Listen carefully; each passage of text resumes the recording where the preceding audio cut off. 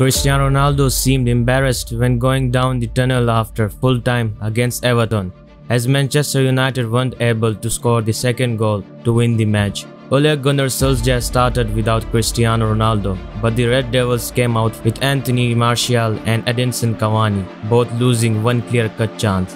After a great assist by Bruno Fernandes, Martial gave United the lead.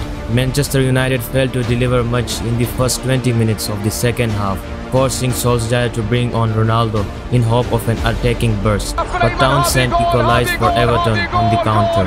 Manchester United battled for a win and put pressure on Everton in the last minutes, but they were unable to break down their defense, and Everton even had a Yerry Mina goal called out for offside by VAR system.